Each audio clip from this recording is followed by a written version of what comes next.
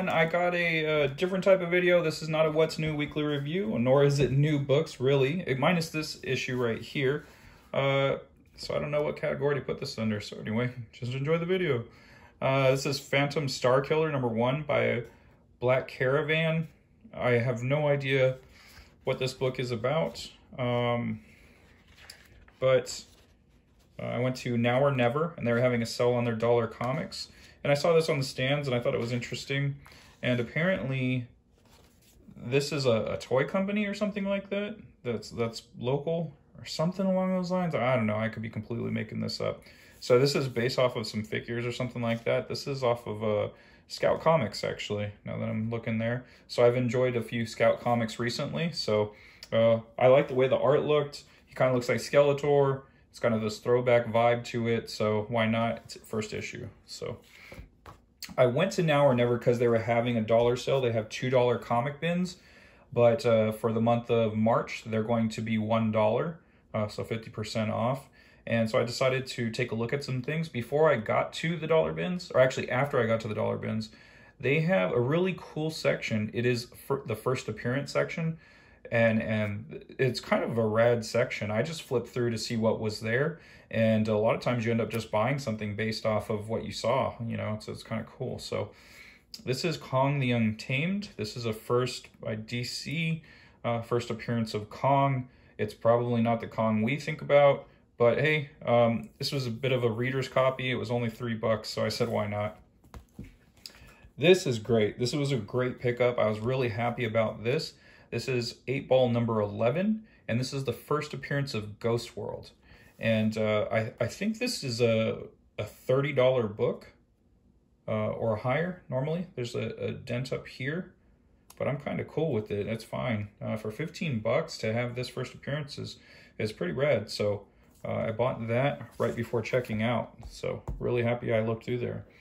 And so these, I have a giant list of books that I'm looking for, my want list.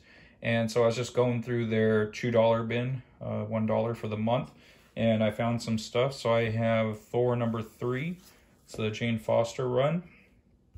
TMNT #90, I was happy to come across that, and it is, yep, okay, I was just making sure. I was pretty sure this is an Eastman variant, or the Eastman cover, so, and it is. So that's one more off the list. And I was, well, honestly, what I went there for specifically was Savage Dragon. And I found a couple of issues, 241, Captain Tootsie, which is hilarious. And then the Ant and the God, which is 242. So it's appearance of, I'd imagine this is Hercules and then the Ant. And I think Eric Larson owns this character now. I think he purchased that character from the creator. Paper Girls #3. I actually own Paper Girls #3. I got super lucky on eBay, and there was a run of, like, I think 1 through 8. And I think I got it for $8 or something like that, maybe $10. And so it was already in there. But hey, Paper Girls #3 for $1, I'll take it. #14 of Paper Girls. Unfortunately, it had a ding or a bend in this bottom corner here, but I needed this for the run, so I picked that up. They didn't have any other issues, unfortunately. Warren Ellis's Black Summer. This is by Avatar. This was the first issue, and I believe I have issue 0.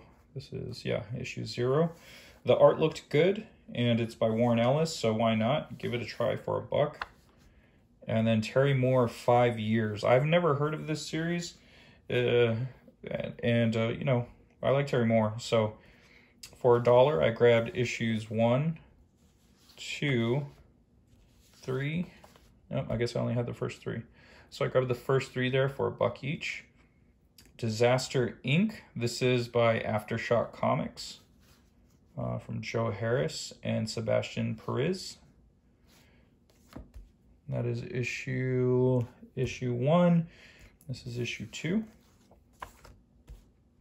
It's kind of nice to see those in there, because then I get to try new stuff out. I like trying out third-party comics anyway, so I'm glad I popped in there.